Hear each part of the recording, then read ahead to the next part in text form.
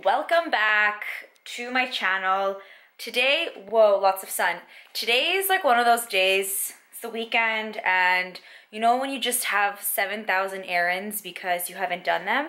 And my house is a disaster because all of those errands seem to be happening in my space, making me really nervous. So Alex and I are planning to go camping on his week off. So like there's like camping, food stuff, tent, camping gear here, and then like these have to be fixed because we're fixing the bookshelves. We've just printed our wedding photos, which took a whole year for me to get around to. We've got like laundry going on.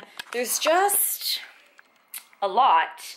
So I thought I would chat to you today about Metformin versus Berberine, and I'll do it while I'm doing my errands because we are in tight timing, and I can't do things separately today. So we're just gonna have a chat. I'm gonna put you down here, and we're just gonna have a chat while I do my laundry.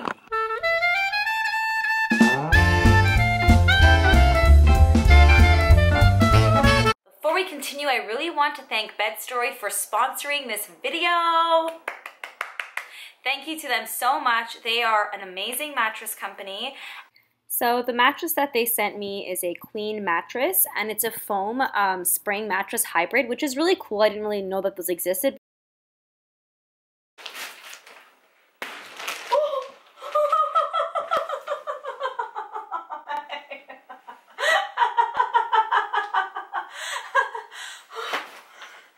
Fun fact, I am like petrified. I hate balloons, specifically because of popping balloons. Like it's a legitimate fear. Like I cannot be around people who are like squishing popping balloons.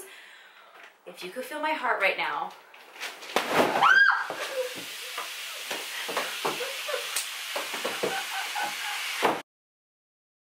But basically it just means that there's springs as well as foam, so you kind of get best of both worlds. And what I really like about this mattress too is like obviously I live in an apartment, I live somewhere small, and this mattress was kind of made for smaller areas. So small beds, bunk beds, apartments. And I also really like that it comes in one of those like cool nifty boxes that mattresses seem to be coming in now, because I don't have a car, and so having someone deliver a full-size mattress to my place is just kind of an issue. So this makes it really cool that I can just have it in a little box, get it delivered right to my door. It unfolds, it's vacuum sealed, and it just kind of inflates, and it takes about 48 hours for it to go to its like maximum height basically. So yeah, thank you to BedStory for sending this to me, and I will link all the information down below, including the mattress and pillows that you see in this video. Like, I don't know, is it just me, or I just feel like if my place is a disaster,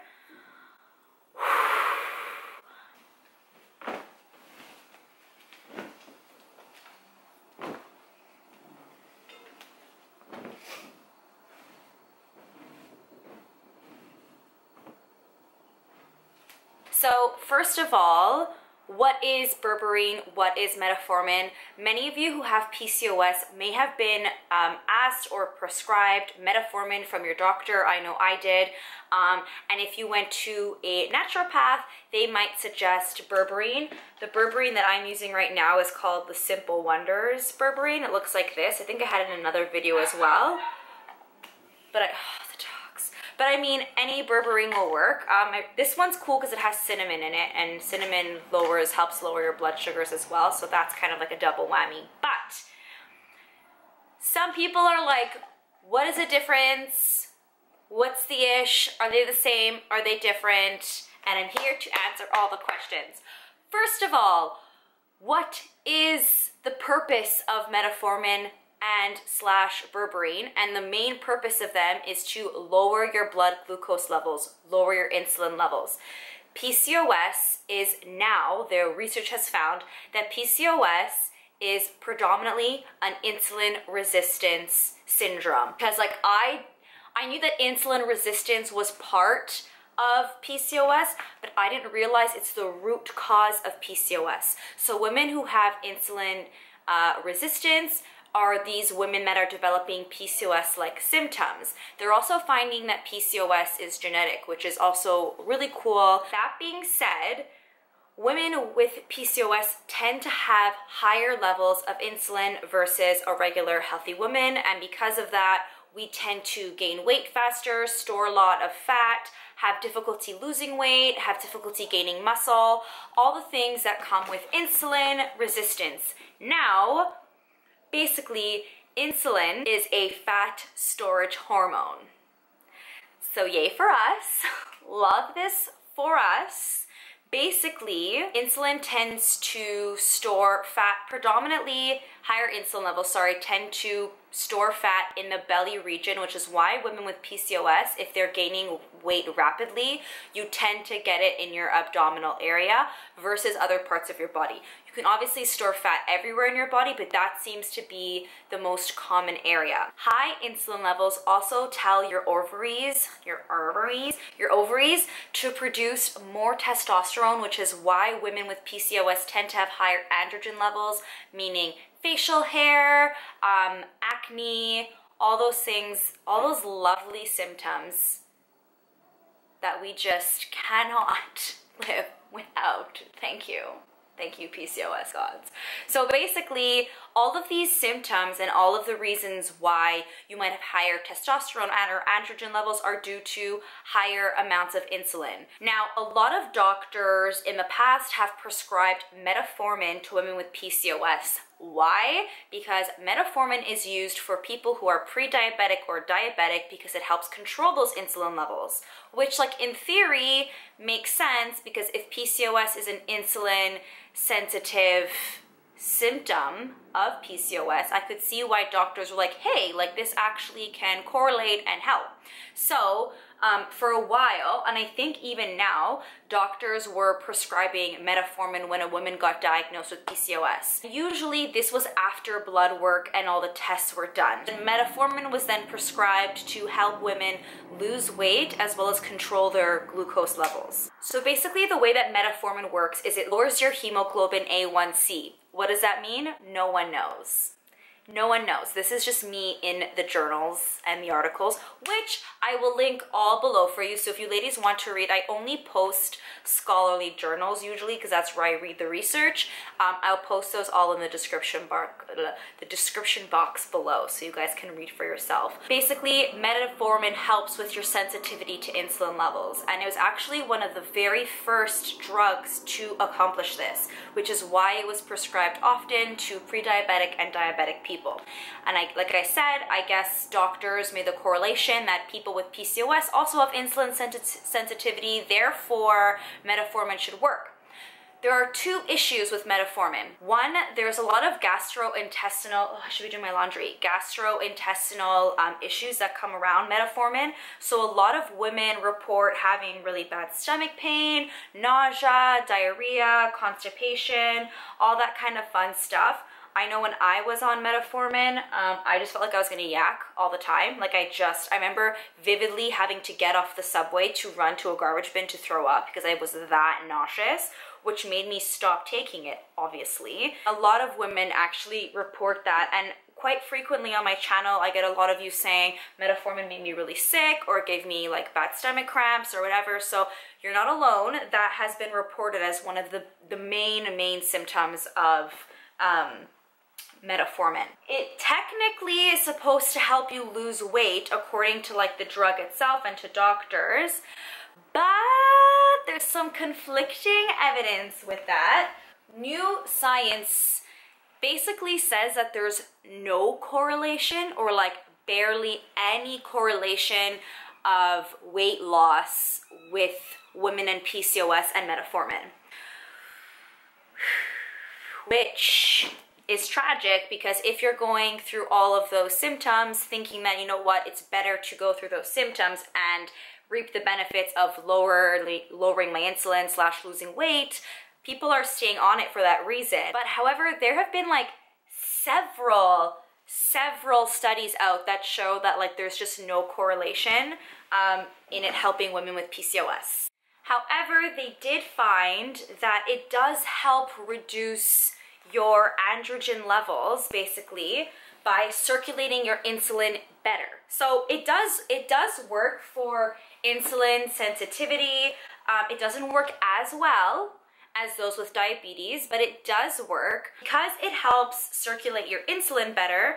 That helps with a bunch of other PCOS symptoms. So it's been shown to make periods more regular, increase your fertility, help ovulation, and they actually found that metformin helped women who were doing IVF treatments to have better success. To the point now where they're thinking women with PCOS or with insulin issues should continue taking metformin while they're pregnant because it's helping with miscarriage rates. So I guess, because obviously us with PCOS have infertility issues and have a lot of high chance of losing a child, and so I guess they're finding that that is helping women carry to term, which is amazing. So, is metformin not good for PCOS? It's not as good as doctors portray it to be. However, it does help in other aspects, so be it. So that's one option. Your other option, so if you go to a naturopath, they will, because they don't prescribe medication, they will often suggest or prescribe berberine. Now, I was only introduced to berberine a few years ago when I went the naturopath route for the first time, and when I did research, and I'll put this link below too, there's a website called examine.com, and basically through peer-reviewed journals, they actually look at different medications and see if they're like good for you or not. Anyway, it's pretty amazing. And so before I started taking berberine, I went on this website and it was like berberine is just as effective as metformin. So I was like, oh, that's really cool, because normally obviously prescription medication sometimes works much more strong. I can't talk at all today. Works stronger than supplements. So I was like, okay, sweet, I'll try it out. With berberine now, berberine again is used to lower your resting glucose, so like lower your insulin levels, therefore helping with other symptoms of PCOS, including like weight loss, insulin sensitivity, menstrual regulation, all that jazz. So the same as berberine, same as metformin. However, berberine has the same gastrointestinal symptoms or side effects as metformin, which is like very strange. So to me, that says something about like the drug itself trying to lower your insulin for some reason has an effect on your system. Basically, the same kind of side effects were shown with women taking berberine, and that means nausea, stomach cramps, diarrhea, constipation, excess farting, love that. All that jazz was basically the same, so symptom-wise. However, so when I took berberine, and I still take berberine, I haven't experienced any of those symptoms, but quite a number of you have said that you feel quite sick taking berberine. When my naturopath gave it to me, she suggested taking it after a meal if I was feeling sick. I never did, but I tell you guys that all the time. If you're feeling sick, maybe try taking it after a full stomach, and if you still don't feel good, then just don't take it, because it's just, I don't know. You have to kind of assess what you want. I mean, I'm not your doctor. Talk to your doctor and ask them what you think if there's an alternative. The cool thing with berberine is that it was also shown to have anti-inflammation benefits, which is really good because women who have PCOS tend to have chronic low-grade inflammation. So that's kind of cool. Besides anti-inflammation, berberine was also shown to help with lowering your cholesterol, your bad cholesterol, which is amazing, again, because women with PCOS tend to have higher rates of cholesterol.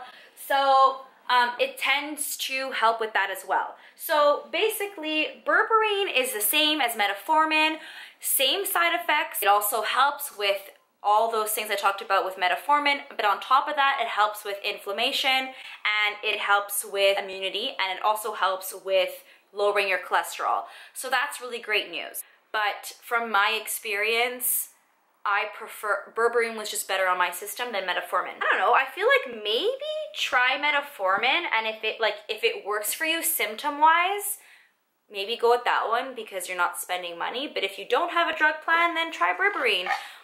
Both pretty much the same. At the end of the day, I encourage everybody to talk to a doctor because I'm not a doctor, I'm not a naturopath, and I have to disclaim that on here as well. I'm just talking from my personal experience with both medications, and I'm just kind of telling you the pros and cons of both. But at the end of the day, that's a conversation that you need to have with your healthcare provider and then make an educated decision based off that.